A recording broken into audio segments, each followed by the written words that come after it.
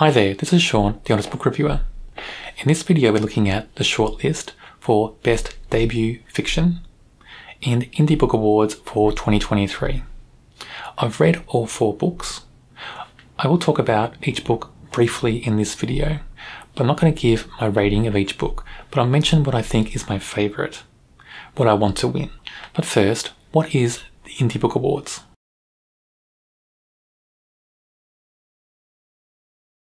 It's an Australian award. It's for books published in the previous calendar year, and the books must be authored and illustrated by Australian citizens or residents. It's different to other book awards. The original list of books are selected by independent bookstore owners in Australia. Each November, booksellers nominate their bookshop's favourite titles for the calendar year. There are 6 categories: fiction, non-fiction, debut fiction, illustrated non-fiction, children's and young adult. There's no information on how the shortlist is selected from the long list, but there's information on then who chooses the winning book out of the 4 books in the shortlist for each category. This is what happens. A panel made up of 4 independent booksellers, members of Leading Edge Books, and 1 Leading Edge Book Support Office staff will read all shortlisted titles and choose what they consider the highest quality title in each category. So from that, this is where it becomes like other book awards. So the very start of the process is different, with the long list being compiled from all nominations from independent booksellers throughout Australia. But that shortlist, I'm not sure how that's selected. And then the winning book of each shortlist just feels like every other book award around the world. We have a panel who decides that. Then there's one final award, and it's the Book of the Year. And that's selected by the booksellers. The booksellers get to choose the winning book, and the books they choose from are the books that win in each category from the shortlist. So basically, booksellers get to choose the Book of the Year, but their choices are limited to who this panel decides is the winning book in each category. So it's a mixture of things, I think, in this book award. There's things going on that seem like other book awards with panels, and then there's other things that are selected by a wider audience. In some ways it feels a bit different, in some ways it feels the same, but to get to that original list of long list books in each category, that's where it differs, I think, to other book awards. Okay, so let's look at the shortlist for this award. The first book is Son of Sin by Omar Sakar. This was also nominated for the Miles Franklin Award in 2022.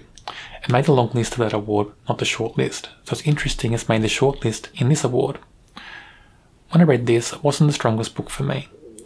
I related to some of the characters, but not all of them. It seemed a little bit hit and miss for me, this story.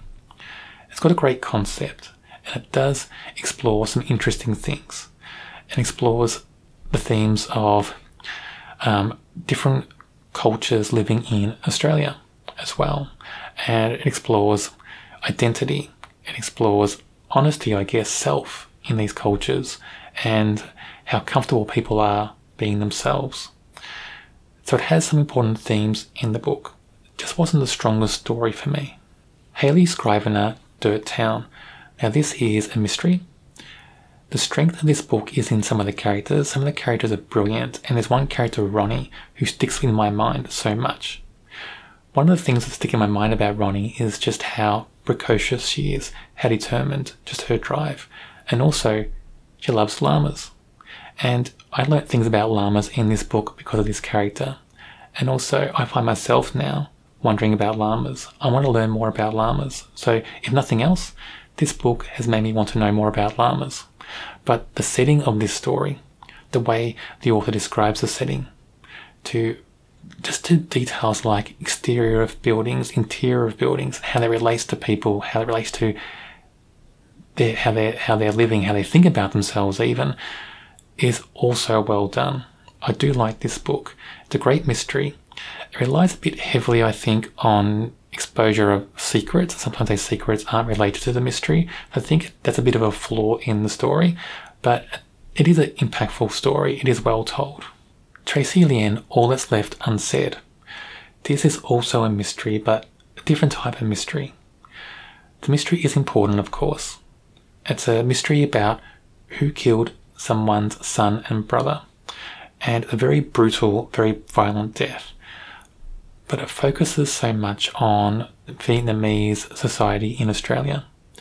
Importantly, how people who are displaced from their original homes to another country, how they're coping, how they react to living in a new country, what they expect from their children in a new country, how they impress upon their children their fears, their attitudes, their thoughts about their new society, and also about their past, and how their children think about that, the pressures, and their new home, or their home they're born into, basically.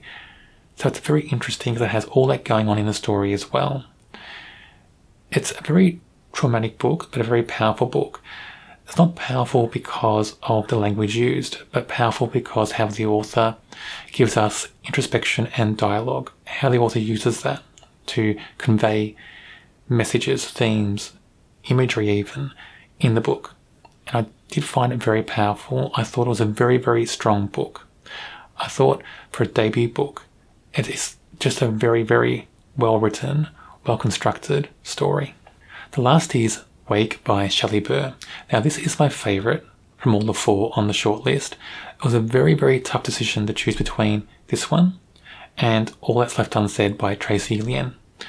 But for me, Wake by Shelley Burr is just a little bit ahead of the other books in the list. I enjoyed this book a lot. Everything about it. I enjoyed every character. I enjoyed the setting. I enjoyed the mystery. The mystery is so well constructed in this book.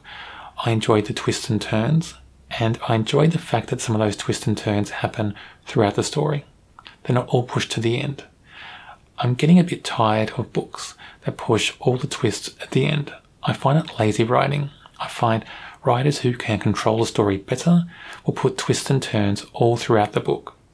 And that's my preferred option in reading a thriller or a mystery, to have twists all through the book. But for a debut book, this is brilliant. It's so well constructed, it's so well thought out. It just feels like the author is a natural. It feels like the author's just natural at writing, at constructing a great plot. And I'm looking forward to what this author does in the future. So there you have all the books on the shortlist. And as I said, I'm not going to give the ratings of the books in this video. If you want to know more about the books, you can check out the longer videos for each book that I have on my channel. I'll put the links down below in the comments. So check that out if you're interested. On my channel, I have books from all different genres. If you're interested in books in general, check out my channel and subscribe. I'm sure you'll find something you like.